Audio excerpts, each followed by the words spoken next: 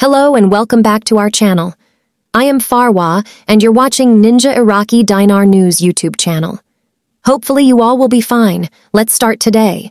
Private banks and exchange companies express their preparations to reduce the exchange rate. Private banks and exchange companies are showing great preparations, collectively and in coordination, to reduce the price of the dollar. Federal Reserve Bank, German Central Bank, Central Bank of Italy, Central Bank of Spain, People's Bank of China, Kuwait Finance House, Riyadh Bank, Saudi Arabia, First Abu Dhabi Bank, and other leading banks will also attend. The output of these meetings is the publication of working papers and how to respond to economic shocks. What they're telling us is something's coming.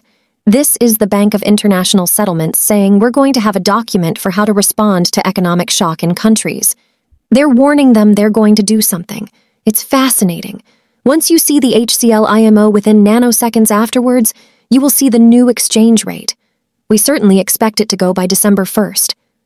The latest chatter I am getting from Iraqi sources is the last 3 paragraphs of the HCL have been 100% completed, and the World Trade Organization Iraq ascension is expected within days. They are feeling very confident with their December 1st goal. A number of my sources are still saying before Thanksgiving. It looks really good. Wednesday intel call to my contact at the CBI, I was told there was a TV media output broadcast that told the citizens the official rate of the dinar would be over $1 in the coming days. They used the PM al-Sudani in a speech-like format to explain most of it. This is part of the education process. So it did begin. I was told that the process of the revaluation is now in motion, and they expect to begin issuing the newer lower denominations to the banks in exchange for the larger 3-0 notes. When they do distribute the lower denominations to the public for circulation, they will start at the airports first. They are only going to use dinars exclusively as of January 1st, 2024 in Iraq.